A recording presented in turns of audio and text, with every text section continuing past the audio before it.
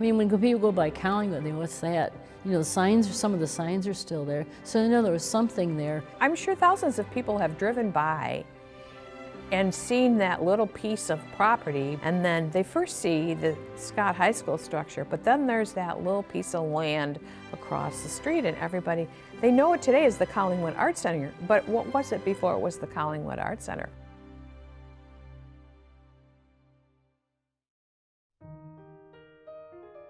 For over 50 years, on a stretch of property between Collingwood Boulevard and Parkwood Avenue, there stood a Catholic women's college, Mary Manse College. It was founded by the Ursuline sisters at the request of Bishop Samuel Stritch in the early 1920s. It was the bishop's wish that the Ursuline sisters, the oldest teaching order in the diocese, create a college to educate young women, as he believed that women had the same right as men to the benefits of higher education. On September 15, 1922, the doors of Mary Manse College opened as the first women's Catholic college in the area. When you think of it, they were frontier people. They were breaking the level of what women did. They didn't go out to college. This was something new and different. The nuns seemed to realize that women are going to have a harder time getting a job than the men. And the women are supposed to stay at home, take care of the little ones. And it has all changed.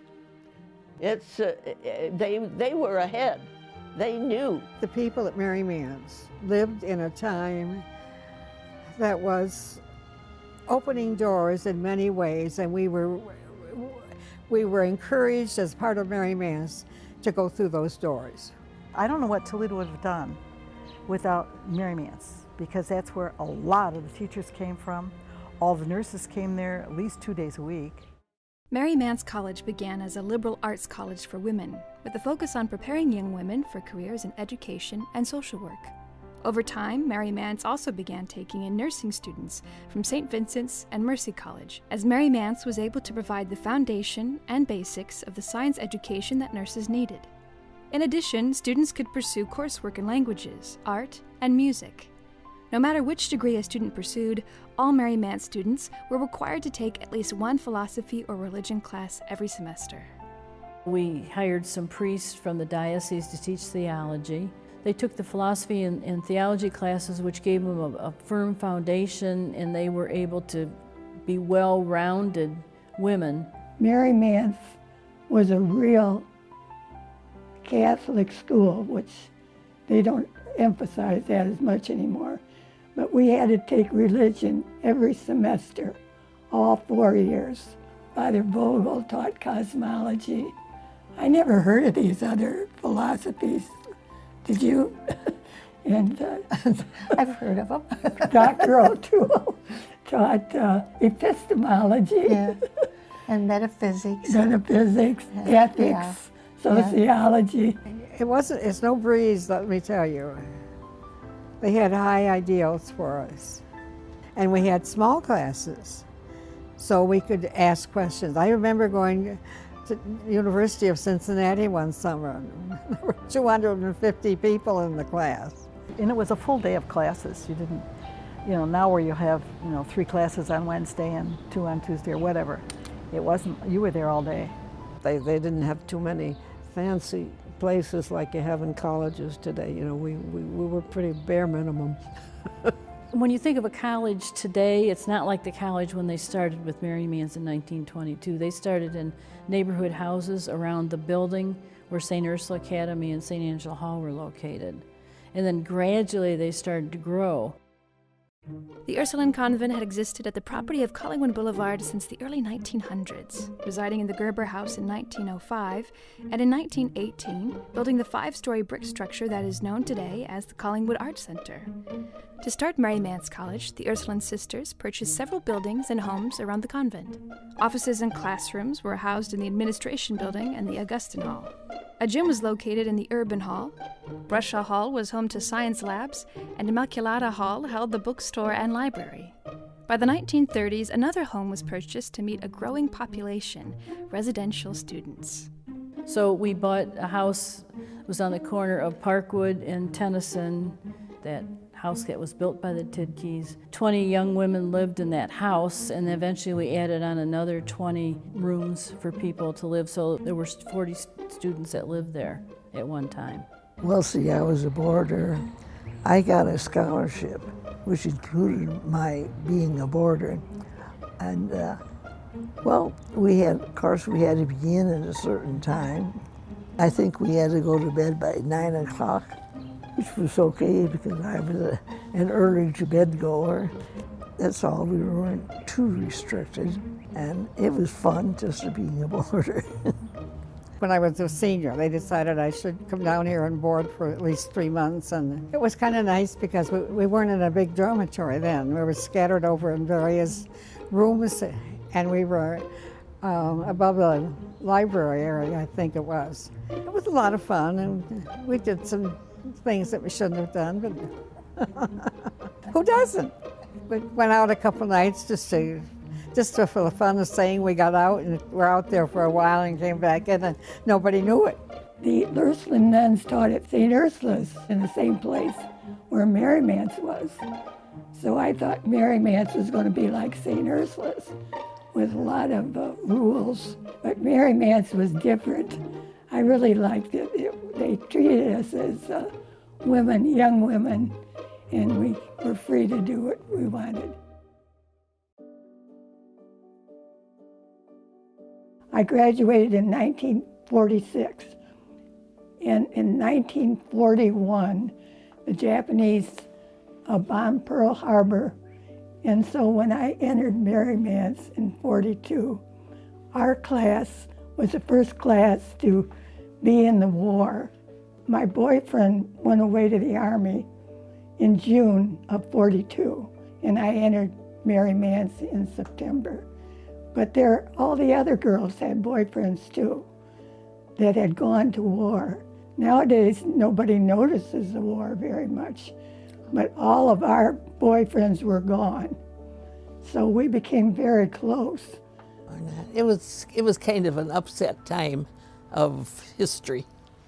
We talked over everything with each other and sympathized, and it was kind of a family thing. It didn't turn out to be very normal, what you would expect from a bunch of college people. Young women started to go to college because the world was expanding and they needed to have their education broadened, and they began to empower them to be women of the future. Mary Manse was, I'd say, an oasis for the young women that were there trying to learn. At this time of whatever was going on, whether it was World War I or II or Korean War, they were getting their education and they were being wholesome people. For us at that age, it was a very big influence. And as we went through school, of course, people were coming back from the war and things were changing everywhere. And of course then once the war was over, you wanted to go to college, you wanted to get going and move around, and you were very much needed. There were all sorts of jobs available when we graduated in '49, because you still had the lack of personnel as a result of the war. So everybody that graduated got a job, and it was doing something that they enjoyed doing. We did enjoy many things. I was a member of the card club. We all played bridge, and we'd go to different homes and play bridge, and then get talking about school. As a class, we had picnics, get-togethers. We would have dances. We had a dance usually at the end of Lent, Christmas, and after Lent, Easter. We'd have a dance and invite the boys. We had a class with a lot of energy. Most people will agree that they often heard someone talking about those 49ers. Sister Mary Lawrence was the dean. She called the 49ers a bunch of juvenile delinquents. And Sister Lawrence, she was a really good person. We were having we decided to have a father-daughter party, and we were having a talent show. And Sister Lawrence taught us how to do the Charleston, which we thought was a lot of fun. And I still know how to do it. We were party people, but we were so close. When we had a party, everyone was invited. You had a lot of really good friends to react with, and that was a real plus. And we had people with a lot of energy and creativity. There were a lot of clubs. Everybody had a club. There was a Spanish club, an English club, the Green Quill. There was a science club, the Retort or something like that, and German club, French club, and I loved the Glee Club. My best friend was Virginia Sonley, and we were both altos, and we did act up during Glee Club when she wasn't paying attention to us, but we just loved it. They were starting a Toledo Symphony. We had someone named Emma Andres Kuntz, and she started it at Mary Manse on the stage with a lot of people that played instruments that she knew who were good, and they started out there and went from Mary Manse College into being the Toledo Symphony. Besides all the good teachers that we had a lecture series. Fulton J. Sheen was here any number of times to talk, and with auditorium was full with not just Mary Manse people, but all over the city. People came to hear him talk.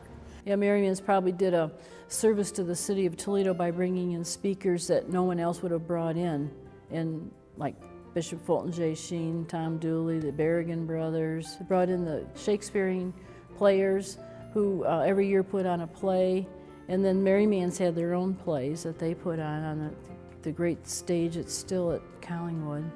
I had one line, I am very fond of Superior Society. I had one line. Good for you, you remember. Well, we had some really talented people on the faculty, particularly in the art department. And I sat in one day in the music department, and I realized, my glory be to God, these people can sight read music. I can't do that, so I lasted one class. And they were very, very talented. Mary Manse reached its high point in the 1950s and 60s. More students with varying interests meant that the college was constantly adding new courses and faculty. The college began offering graduate programs in the 50s, as well as a pastoral institute. By 1965, enrollment hit its peak at 1,500 students. With academic growth also came physical expansion. In 1964, a new dormitory was built to house the growing demand of boarders. Lord's Hall housed over 150 students and provided a cafeteria, infirmary, and lounge spaces in one location. In 1967, the new library was opened in what was formerly Epworth Methodist Church, on the corner of Parkwood and Delaware. The three-story library included gallery spaces and a convocation center, where many of the sponsored lecture series began taking place. I remember, I have a picture of me somewhere. They had banners, and I don't even remember what the banners were about, but it was filled with banners. And I'm leaning over the balcony on the second floor with all those banners hanging, and it was kept very nicely, and it was, people again were respectful. It was a small campus, so you were never lost on the campus. And the proximity of the physical buildings for classes was great because there was a stopping off point for day students called Brusha Hall. It was kind of like a student union for day students. We had a locker in a room, and everybody's locker was in that room. And there were big tables there, so you'd come in the morning and you dump your stuff on the tables. So they established a method where camaraderie grew. And by the time your 4 years are over, you really had made some very, very good friends. We had classes in all the buildings, and one place that we were in more than all the classes was called the El Pinto, and it was a restaurant across the street. And whenever you were all bummed out, you'd go over to the El Pinto and get a Coke or a coffee, and calm down a little bit. The Pinto was across the street because the State Theater was there. And so the Pinto was next door. They had the best cinnamon toast. And we would solve the world's problems and our problems there. It was a different environment, very different environment. My husband used to call it the white glove finishing school on Collingwood because everything was done properly. My impression was that they looked at the girls of Mary Manse as the goody-goody girls, that, you know, they never did anything wrong and they didn't have much of a life and they were all probably going to be nuns. It was a women's college, you know, and the concept of women in the time frame is completely different than it is today.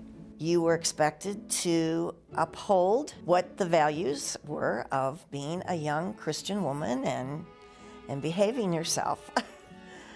You could not wear anything like shorts or slacks out unless you were going to a picnic or some athletic type of an event, that type of thing. So you were there with a skirt or a dress. Sometimes girls would wear shorts and put their trench coats on over and not put the skirts on to go to the drugstore. I don't know how we didn't get caught though with having those shorts under those, oh my gosh. Despite the rules that set Mary Manse apart from state colleges of the time, alumni and former faculty alike recall not a rigid atmosphere, but an easy and welcoming environment. A small school has a lot to offer. The camaraderie was incredible. And they enjoyed the people, got involved. We attended every affair there was. There wasn't a tightness about the teachers, you know, you weren't intimidated by them. After I began teaching cosmology and theology, I clearly mandated that all my students had to celebrate Pierre Teilhard de Chardin's birthday, May 1st.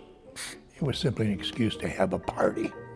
And we did every year have a party on May 1st. And as I said, at that time, I think the legal drinking age was considerably lower than it is now.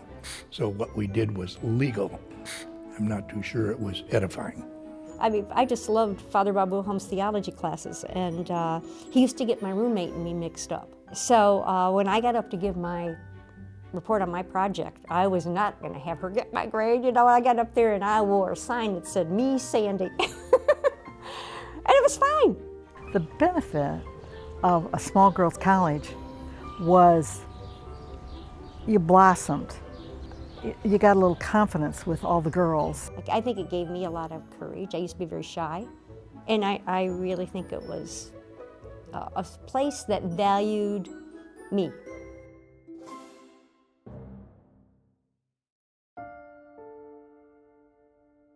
When I was there, I felt comfortable with living in the dorm and with walking around the campus, and actually with going across the street to the different restaurants and that type of thing.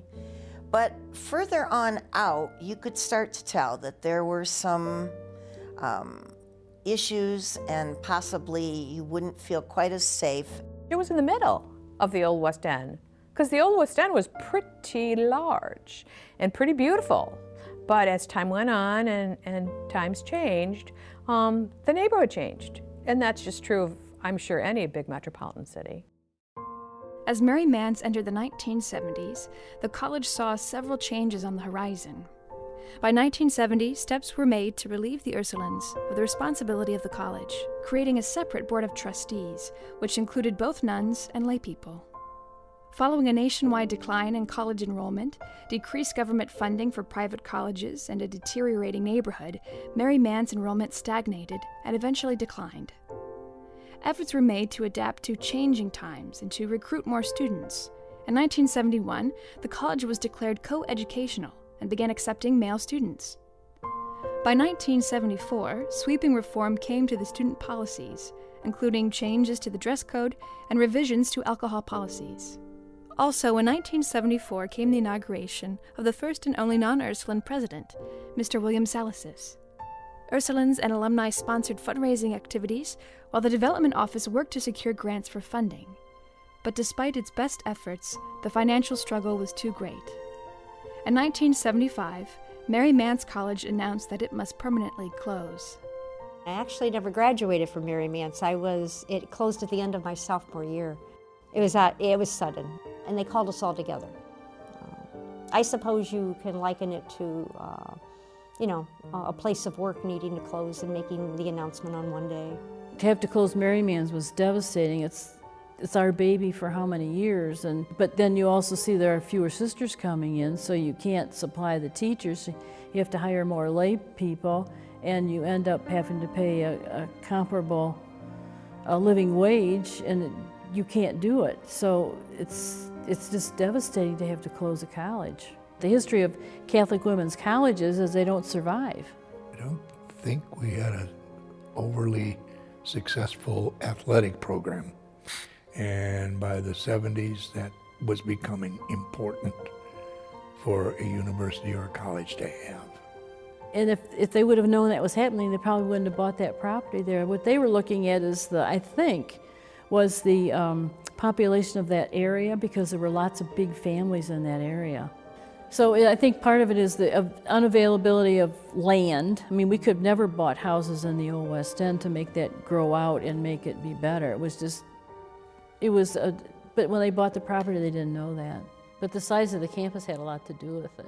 It simply became a reality of they weren't getting enough students and didn't have enough financial resources to be able to continue a viable college. But there's always something to look forward to. God, the saying, God closes one door and opens another, They helped every one of us find, even if we weren't finished with school, where were we going to go? They called in, they had like a college fair for us. It's hard. It's a mourning. It's a mourning that needs to take place. You have to allow it to happen. So I don't know how you do it. I think they did it well as they could. May have laid the foundation for what is now Lourdes University. They were kind of in the situation that Mary Manse was in. I think they are making a rebound. They do have an active sports program, and they are attracting students from all over the place. So I'm very pleased with that. So maybe there was a needed foundation that had to be supplanted in order that Lourdes might thrive. A lot of things come and go in society, and they're there for a reason in that particular time. The value of it's still there, even though the thing is gone.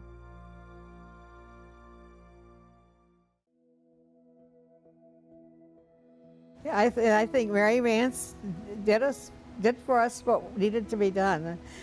A small college, I think Mary Manse was, for me, I was more than satisfied. I absolutely loved my 4 years at Mary Manse. I was very, very happy, and I thought it was the best education I could have received anywhere. But I think we were well prepared for whatever career we were going to enter, and it was just such a part of our lives that we don't want it to die, and we want other people to know that there was such a school. We did a lot of good, and I can own that as a sister now, as president of the community now. I can own that we did a lot of good. We taught others how to teach, and that's what we were called to do at that time. In her last year or so, Sister Mary Lawrence Wilson would call me and she would say, "Judy, you need to come over, I have to talk to you. It's very important." And every time I would go there, she would put her hand on my arm and she would say, "Please, try to keep the Mary Manse Alumni Association going." She didn't want the Mary Manse name to die just because the college had closed. She wanted people to know how it molded so many people's lives, how it taught them life-sustaining skills, how it made all the difference in the world. We just wanted to make sure that people didn't forget about it. To everything there is a season, and a time to every purpose under heaven. In its 53 years, Mary Manse College graduated over 3,000 young women and men, providing teachers, nurses, artists, social workers, musicians, and more. Its impact on Toledo and beyond is immeasurable. Though it may be closed, Mary Manse College will always be remembered. Support for Remembering Mary Manse College is provided by the Ursuline Convent of the Sacred Heart and friends and family of Mary Manse College, and by viewers like you. Thank you.